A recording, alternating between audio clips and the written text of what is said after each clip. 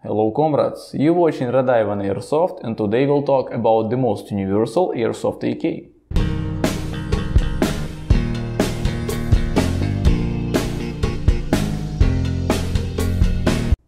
A lot of guys ask me this question: what Airsoft AK should I buy? And in my opinion, when you're fresh to this hobby and you're not sure with your future plans, will you become a reenactor or you just need some comfortable AK for the Sunday skirmishes, you should go for something the most universal. And in my opinion, the most universal Airsoft AK is this Romanian AIMS made by LCT. And in this video, I'll try to explain why.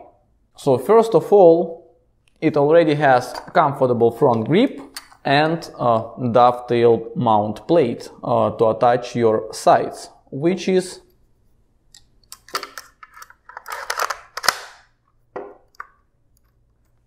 easy like so. And another cool feature of wired stock AK is that wired stock folds to the right. While Soviet AKs, one is under folder AKMS and another one is left side folder AKS-74. So in other words, only with ROMI you can keep your sights attached to your weapon while the stock is folded. Also, Romanian AKs are popular worldwide since late 80s when it was designed. You can easily convert it into the MPI KMS-72, which is a German wired stock AK, which is in service since 1972. And now it looks different, it looks unique, it even has the handguard, which looks like the Mercedes front panel, isn't it? And this AK also was popular worldwide, and it is still popular worldwide, especially in Africa, Iraq and Libya. Of course, you may say, okay, but why don't we just buy the E&L wired stock AK, which has all these features and also can be converted into the German AK? And I will say not really. Of course, this conversion is not 100% accurate because we still have some unique ROMI features, such as this classical AK pistol grip, which should be a little bit different in case of the German AK, and the angle of this wired stock, which is different in German stock as well. But at least this AK has the early Romanian folding mechanism, which is similar to German and Polish, while the E&L AK has the push button mechanism, which is a later Romanian version, and it's completely different from the German and Polish. So this one at least one step more accurate to represent the German AK. But even this is not the main point of this video. The main point of this video is that this wired stock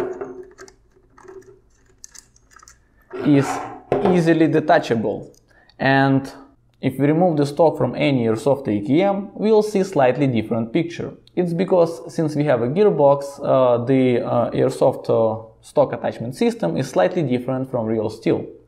But this one is slightly different from the Airsoft one, as you may see on the picture. So it gives us another cool advantage. It's way easier to modify the real steel AKM stock to fit in it.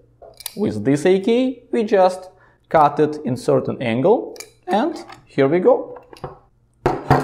Voila! Now we have iconic Soviet AKM in scout configuration. And you know what? Let's add some more firepower to it. But if you don't want to be an old school boy anymore, you can always turn it into something a little bit more tactical using this LCT M4 buffer tube and add some Russian soul to it using this Chinese Zenit replica.